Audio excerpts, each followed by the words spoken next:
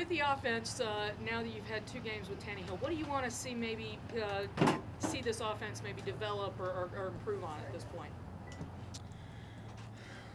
Yeah, it all comes down to the consistency. I mean, I think that going back through the film, there's really nice plays, really good plays against run and pass against a really good run defense.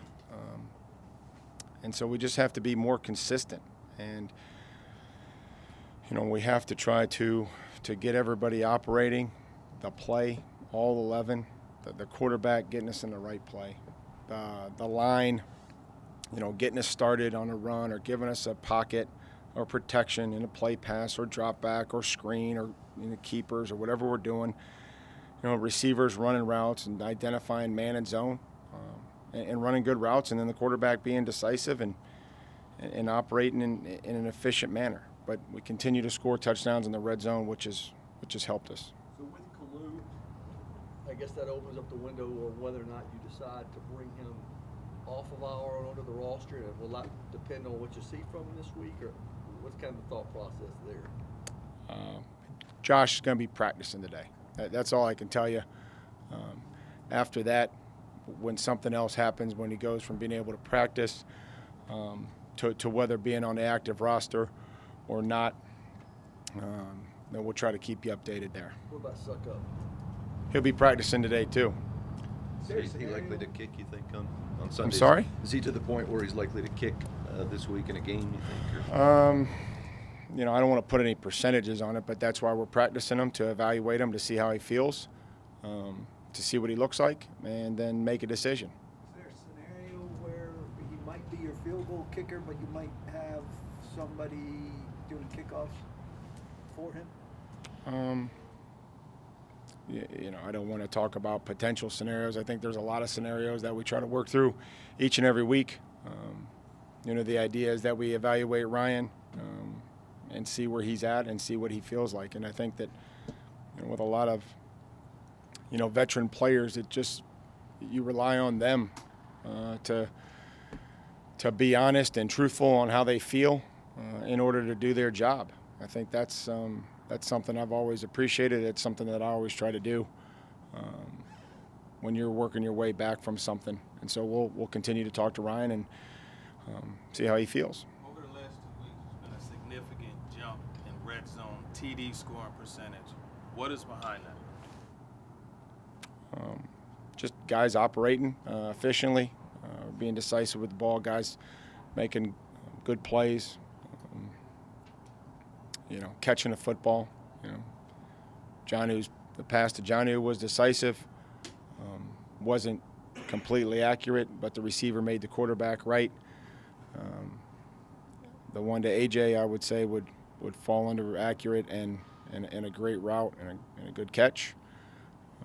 The one to Tajay, I would say that was well thrown, well executed, well caught. Going back to San Diego, decisive to Corey, and just need to continue to carry over that consistency and decision making and the confidence that we have down there to the rest of the field. When you say decisive like that, I know Pat O'Hara mentioned it yesterday too. Is that just a matter of processing quickly, or is it? I'm sure there's a lot of things involved with trust, having never played the position, but trying to understand it and gain an insight and help, whether it be the quarterback or receivers, trying to figure out what the other team's job is and how they're attacking you. And is this a team that we see that's going to inch into the end zone? Are they going to undercut you at the end zone? How do they play zone? Are they going to play inside leverage man? There's a lot of things that go into it, and so I think there's some decisions that have to happen pretty quickly, especially down there, since we're on the red zone where the windows are tighter and the area and the space is much shorter. Are there times, maybe in some of those circumstances, where Corey and AJ still maybe don't get into things fast enough, route-wise? Just be more specific. Whatever's on your notes, to just give me the specifics, and I'll try to help you through there. I don't want to misspeak on what you're trying to ask me about. There were at least one play for each of them where it seemed like Ryan had already made a decision to throw the ball somewhere else where they hadn't yet finished doing whatever they needed to do to get to where they needed to be for them to be an option. Yeah, and I do. That's a great question, because I think people watch that and you can see, and I even ask that sometimes of Pat and the quarterbacks and Arthur. And you know, as a quarterback, you're going to start one way. There's route concepts on either side, and so you know you're going to start one way. You know, in this league, it's not come back and just kind of scan it as, you know, guys are smoking it in there. You have to have some pre-snap awareness of where you want to start and which side you want to work. Is there a man side? Is it a zone side? Is it an all-purpose coverage beater that, you know, may work against man or zone? And so sometimes those are yes/nos by the quarterback. The quarterback has an opportunity to say, this is where I'm going. I'm going to take a matchup. And some of those other instances I think that you have talked about, that would be if I would progress through and I would come back, or, you know, if we got a different look, if that helps. Still a couple of weeks away from the bye, but at the halfway point of the season, how do you find a balance between wanting to get prepared for Sunday, but also trying to watch the healthier team and not overworking guys? I think, you know, Jim, that's obviously a veteran, you know, sports writer thinking about things, because I think about it as soon as our game was over, and I know that, you know, we're not operating at 100%, and neither is everybody else, and you have to find ways to improve. I talked to the team this morning and explained to them what it looked like after Week 8 last year in the National Football League. The teams that were 3-5 that finished 10-6, the teams that were 5-2 that finished 7-9, the teams that were 3-4 that ended 10-6. Teams that were 3-4, maybe 4-3 that finished 12-4, like the Chicago Bears, and the ability to improve over the course of the season. Today, and I think a lot of that has to be through the details. If you're not able to practice at the speed or the tempo that you normally would, giving a healthy, rested, full, you know, roster, we have to lock in on these details and allow the details of the play and what's being asked of me. That's where we have to focus in right now, I think, on today. And is what I talked to him about this morning, is being able to practice, you know, at a tempo that lets us, you know, try to get our bodies back by Sunday, but also understand that the emphasis and the focus on the details have to be off the charts. So where are you going to practice today? I'm hopeful. What are the keys to defending, I guess, slowing down someone as dynamic as McCaffrey? It's been, I would say, agonizing and a fun few days to watch just how dynamic of a player he is, his quickness, his toughness, his ability to make people miss in the open field, his ability to catch the football. You know, somebody makes up 56% of their touches and 46% of their offense, and you know he's going to get it, you know he's going to run it, you know they're going to throw it to him, and he's still able to be productive. You know, we're going to have to get a lot of people to the ball. We can't throw off in a run game and guess, because when you throw off, he'll just come and he'll wait.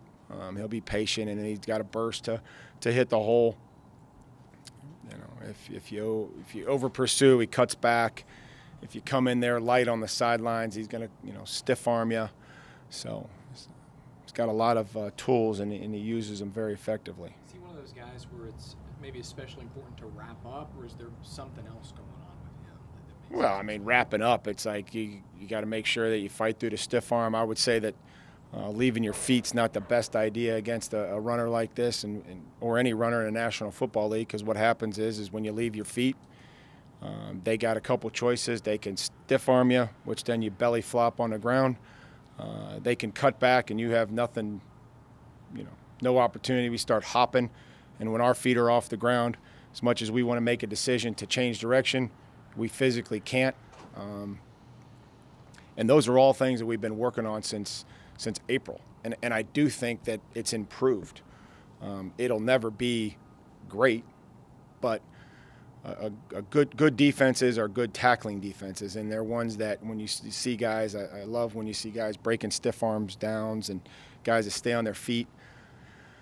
You know, you may even miss them the first time, but you have the ability to come back, and if guys are hustling, you have the ability to make a tackle, you know, 2 or 3 yards later. So all those things that we've been working on are going to be critical when you're talking about McCaffrey, and I would add in more Samuel, Wright. You know, I know what Curtis Samuel is, and I know DJ Moore. I've watched those guys, and you know, they're all kind of in the same mold. I mean, they all essentially carried the football at or near the line of scrimmage in college, in space, and that's what they were recruited for. And now they're developing into NFL receivers, but with that same skill set of, you know, being a slot running back, you know, Percy Harvin, however many years ago. But these guys, you know, they got a lot of juice, you know, underneath when they catch the football. What led you to your post-game thing where you like to get the quick handshake and get to the locker room to shake everybody's hand as they come in? Again, nobody ever told me how long I was supposed to hang out there and congratulate the other coach and thank him or whatever I'm supposed to do. I just try to be respectful and say good game either way.